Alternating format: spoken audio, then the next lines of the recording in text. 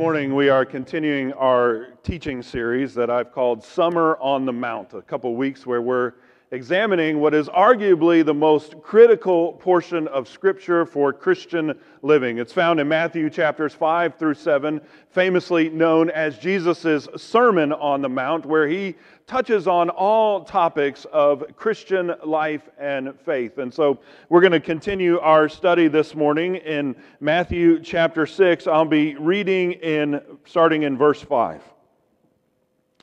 Jesus, speaking to the crowd, says, "And when you pray, do not be like the hypocrites, for they love to pray standing in the synagogues and on the street corners to be seen by others. Truly, I tell you, they have received their reward in full. But when you pray, go into your room, close the door, and pray to your Father who is unseen. Then your Father who sees what is done in secret will reward you. And when you pray, do not keep on babbling like pagans, for they think they will be heard because of their many words. Do not be like them, for your Father knows what you need before you ask Him." So obviously the topic that we're going to be discussing today from that text is the topic of prayer. And it's hard to underemphasize how critical prayer is in the Christian life and in our living out our faith. Prayer is conversation, it's connection to God. And think about how deeply and desperately we seek connection. Ever been in a modern household when the Wi-Fi goes out? And all of a sudden we lose connection to the internet and to our phones and to apps and other things that we so desperately want.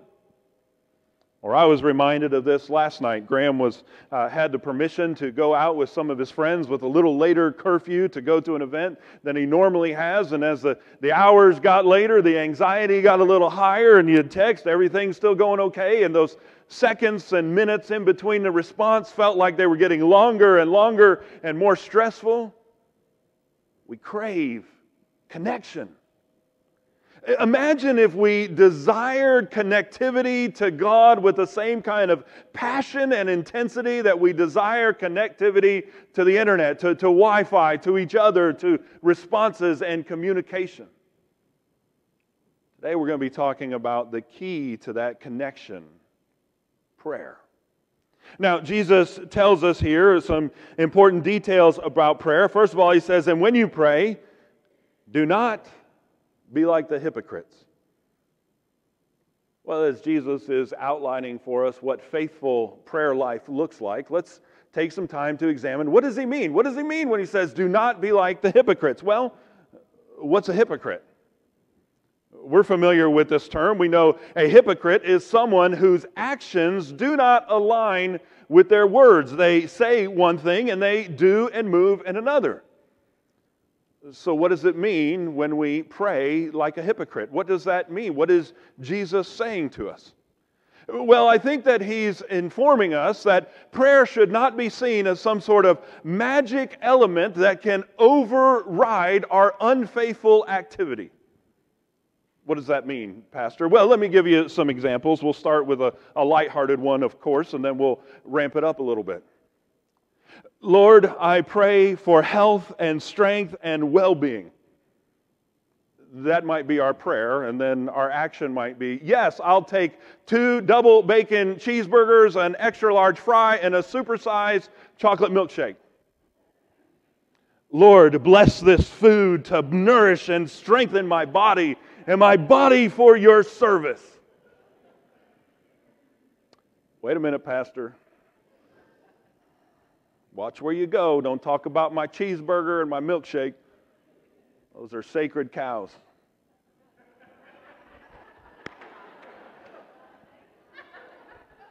Some of you will laugh in a minute.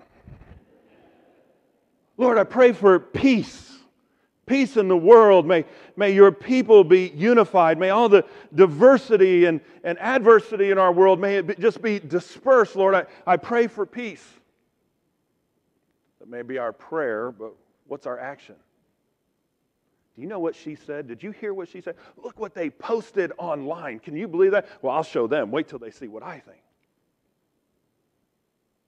That's hypocritical prayer. Lord, I pray for financial blessing. I pray for provision and protection. That might be our prayer. And then we say, well, what do you guys want to do next week? You want to go on vacation? Where do you want to go? Oh, well, that might be a little beyond our budget.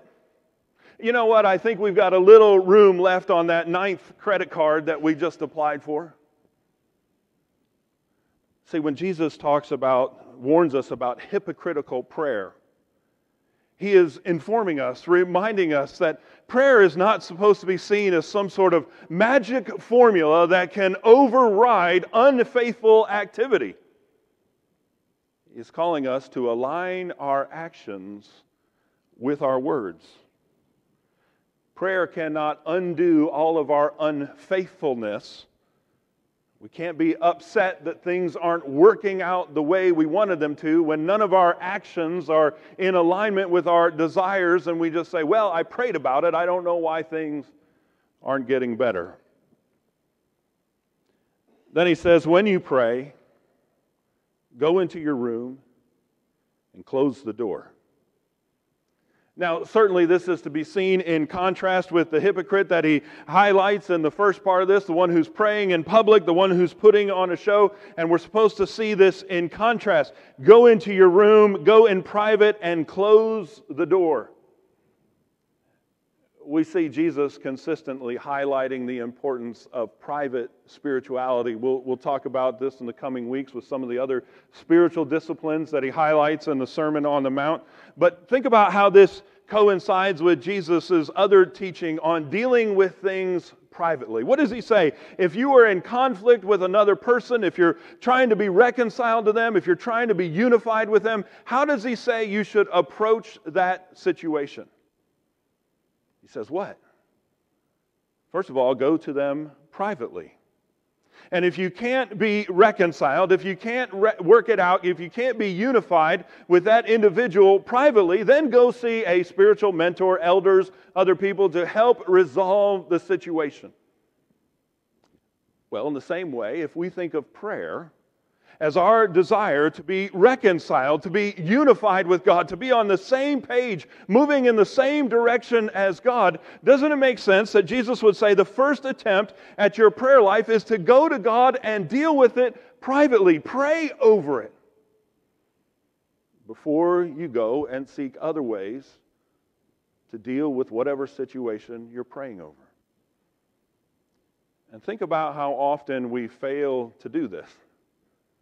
We have a situation in our life, an issue that is causing us conflict or uneasiness. Rather than going immediately and beginning a season of private, direct prayer and conversation and reconciliation with God, we go talk to everybody else first. We meet and we talk about it over coffee. We gossip about it. We might even share it online. And we're looking at every other way, every other avenue, and every other person as a way to help us reconcile the issue we're dealing with.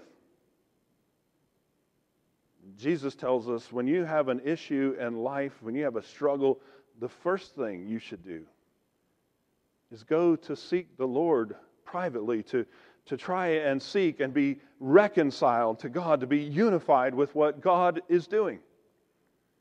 Think about what it means to the world when we go and try to seek other avenues of reconciliation or resolving an issue before we go to prayer. It's actually, I believe, an offense to God's capacity. You ever been sitting with someone and they're dealing with an issue and it's an issue you're capable of resolving, but they just kind of bypass you and say, well, I'll find somebody else. Maybe you're sitting there with your spouse and they say, that light bulb in the dining room is out. I think I'll call somebody to have them fix it. Well, I can fix that. Kind of hurts our pride a little bit, right? When somebody has an issue that we could resolve, but they don't come to us, or we could help them with that. Think about how God feels when we take our issues, our struggles, our challenges, and rather than bringing them to God first to be resolved, to find peace, to find resolution, we go everywhere else, to everyone else, and when nothing else works, we say, okay, well, maybe I'll pray about it. Jesus is highlighting here We should not do an end run around God.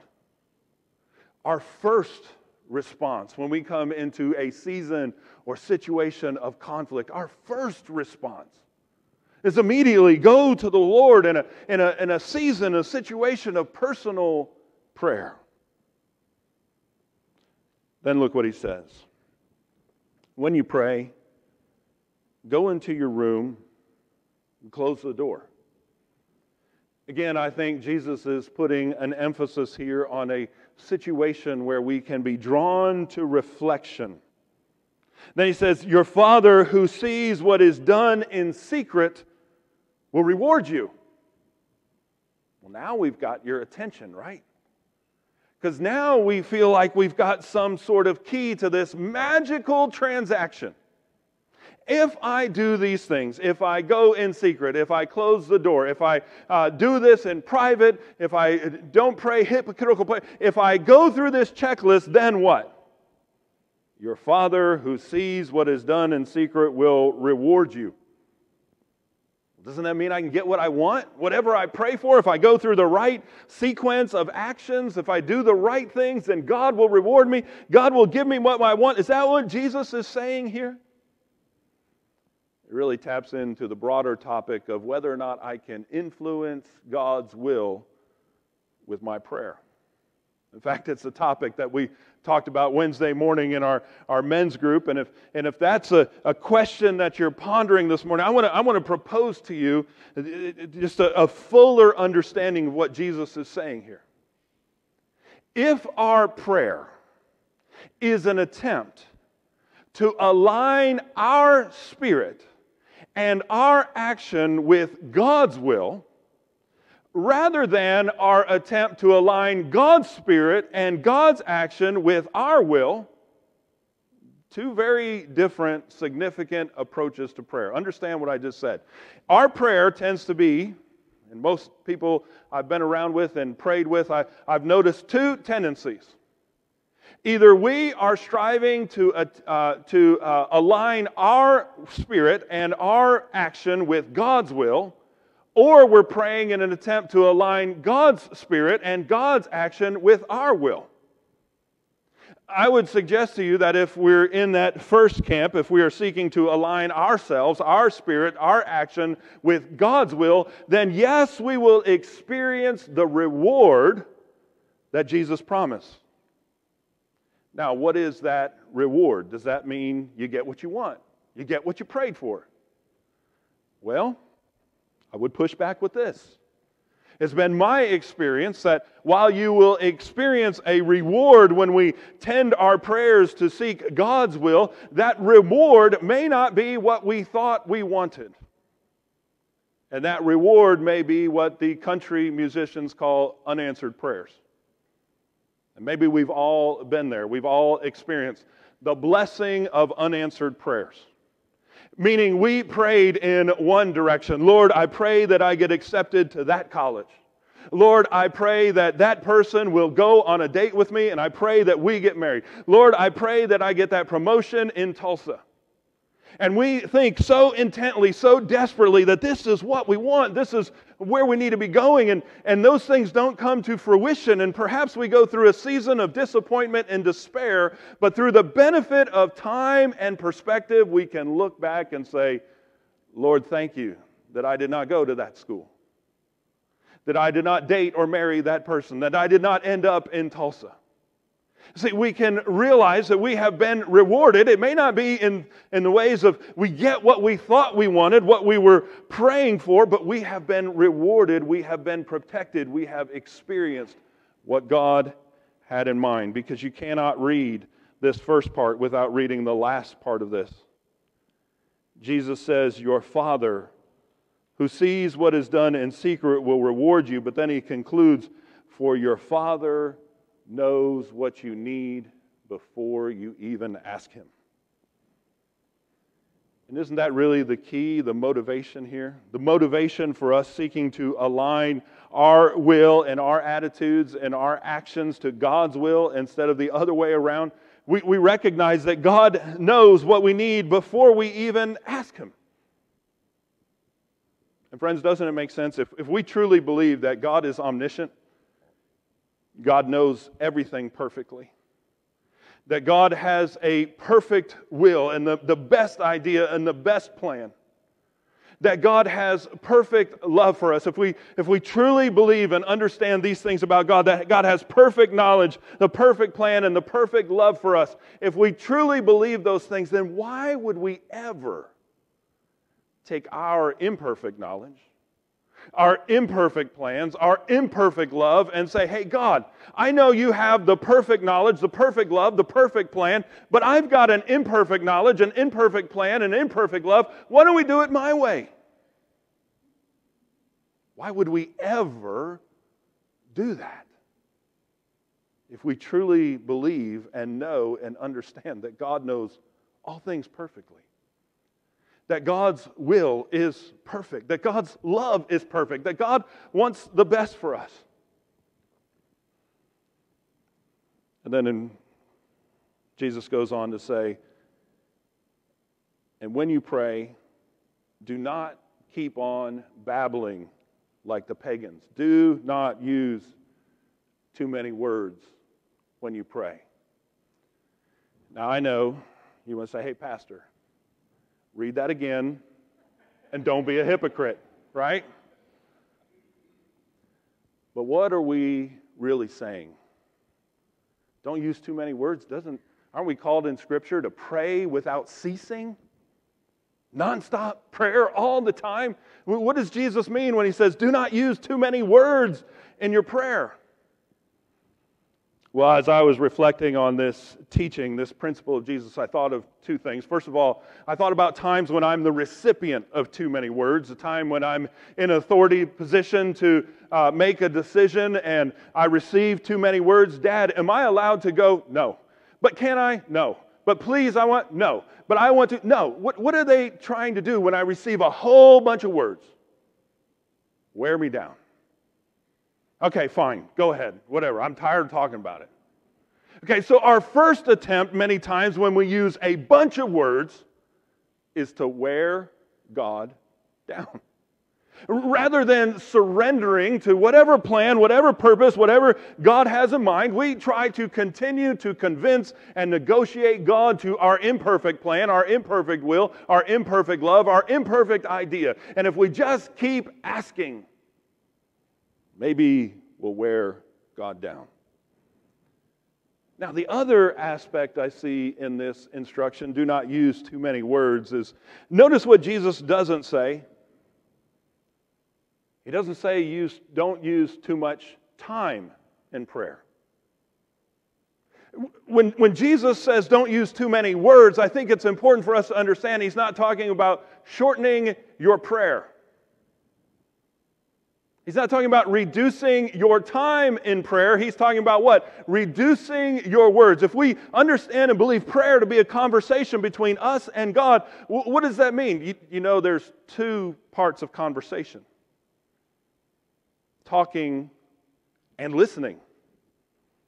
Maybe some of us need to be reminded there's a second part of conversation. Listening is a part of an important, integral part of conversation. So when Jesus says to us, do not use too many words in your prayer, he doesn't say don't use too much time. He's not telling us to shorten our time in prayer. He's telling us to mind our words. I believe it's an invitation to more active, open, intentional listening in prayer. I think so many Christians, even those who have an active, expressive prayer life, many of us still struggle to have an active, receptive prayer life. We ask God for guidance, we ask God for direction, we ask God for insight and understanding, and then we fail to intentionally listen. Can you imagine a student who goes to their math teacher? I'm really having a hard time understanding these problems in Algebra 2, and I'm really, I probably shared with you before, I was a veteran of Algebra 6. That doesn't exist. I just took Algebra 2 3 times, so at the end I've called it Algebra 6. But You imagine a student coming to their math teacher, I'm really struggling to understand, to figure this out, to figure out how to work through this. Can you help me? The teacher says, sure, I'd be glad to help you. And the student says, great. And they walk away and leave the classroom.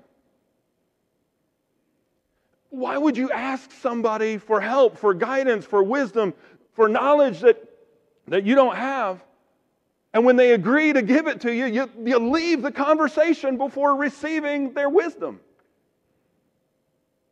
And yet that happens so often in our prayer life. We use all of our words. We talk, we share. We ask for help, we ask for guidance. And then we leave the conversation before we listen. I also think when Jesus says this, he's also, once again, putting an emphasis on action. He says, don't use too many words.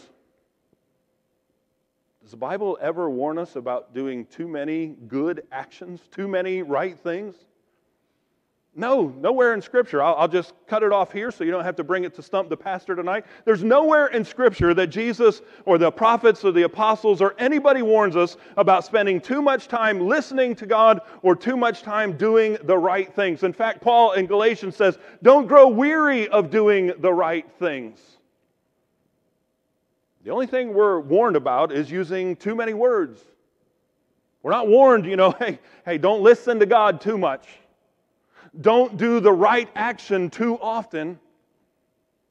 We're warned not to grow weary of doing those things. And so when Jesus says, do not speak with too many words and pray with too many words, I don't think he's diminishing our time in prayer. I think he's inviting us to listen to God actively, intentionally, and then act as we are inspired to act.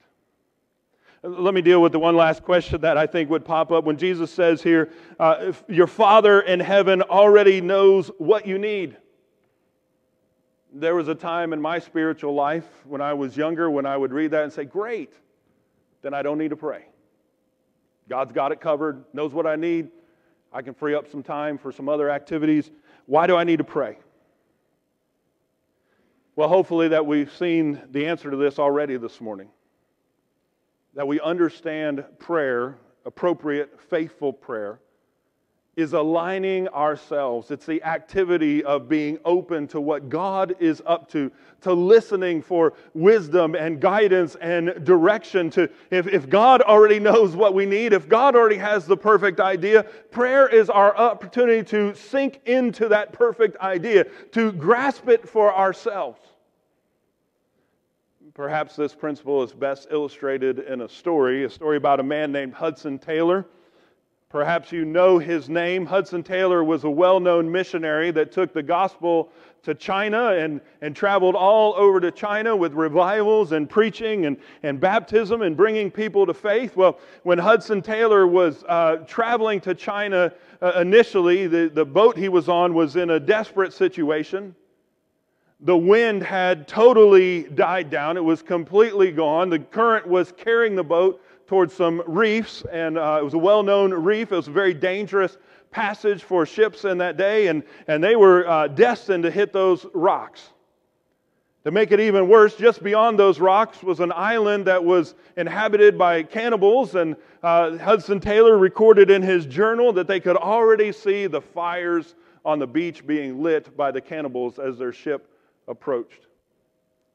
There was no wind. There was nothing the sailors on the boat can do. The captain came to Hudson Taylor and said, I'm sorry, I don't know. We just got to prepare ourselves. We've tried everything. We don't know what else to do. And Hudson Taylor said, well, there's one more thing we can do. And he and the 3 other missionaries that were with him said, we're going to go back to our quarters, to our cabins, and we are going to intently pray. And so they did. And in the midst of that prayer, in the midst of his listening, Hudson Taylor just felt this conviction the Lord was about to bring a wind. And so he stopped. He went up to the deck. He told the first officer, he said, a wind is coming, lower the sails. Initially, the first officer said, there's no wind. We've been looking for wind this entire time. There's no wind. But after a conversation and dialogue, finally, they lowered the sails. You know what's going to happen, right? At the perfect time, a wind comes. The captain and the crew are able to regain control of the ship, steer them away from the reef and into safety. Now, some people might hear that story, and they might place an emphasis that God brought the wind. What a miracle! And I don't want to diminish that. God's perfect knowledge, perfect timing, perfect plan. God brought that wind at the perfect time. But I don't want you to miss the other aspect of this. Maybe God was going to bring that wind anyway. Maybe that wind was already coming. What's the real key to this story? It's that Hudson Taylor stopped to pray. And when he stopped to pray, and when he listened, and when he heard, and when he was convicted that the wind was coming, he had an appropriate action. They went up and lowered the sails. Without that prayer, without that listening, without that action, the wind would have come and gone. The sails would have been up, and the ship would have headed for the reef. See that, friends? That's the power of prayer. Prayer aligns us with what God is about to do. Prayer opens our sails to receive the wind of God, the movement of the Spirit, and be a part of the incredible things that God is about to do. Amen.